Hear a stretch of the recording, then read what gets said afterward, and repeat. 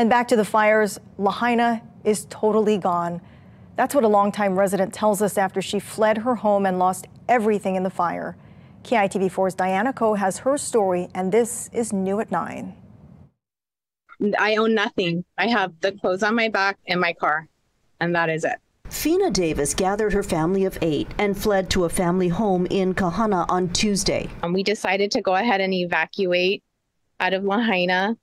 My niece, whose father is one of the firefighters, and through family, let us know that we need to leave Lahaina because they were running out of water. They self-evacuated. We didn't get the evacuation alarms until 8 p.m. The fire started around 3:30. It reached my house on the ocean side of Lahaina, Front Street, by 5 p.m. was when there was so much smoke we had to evacuate. Davis lived in Lahaina for 20 years, and this is the worst disaster she's seen there or anywhere. In my life, anywhere. There's nothing like it. There isn't a Lahaina left. There's no Lahaina Harbor. There's no Mala Wharf. Every restaurant is burned. All the neighborhoods, like the Jodo Mission, all those homes on Front Street are completely burned to the ground. With phone and internet lines down, she's had to work to assure her loved ones on the mainland she's okay. How are people finding out about their loved ones?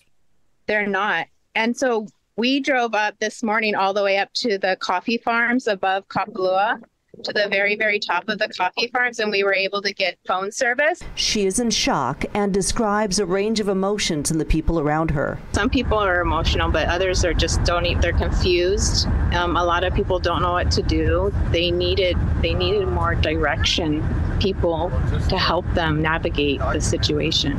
Now she's worried about her friends on the northern end of Lahaina. There are still people there. I mean, I'm lucky that I had gas. A lot of my friends can't leave because they don't have gas. They're in Kanapali, which is, feels a little safer since the fire department is confident that they're going to be able to hold the fire back to that point. She says all she can do now is pray. Diana Ko, KITV4 Island News.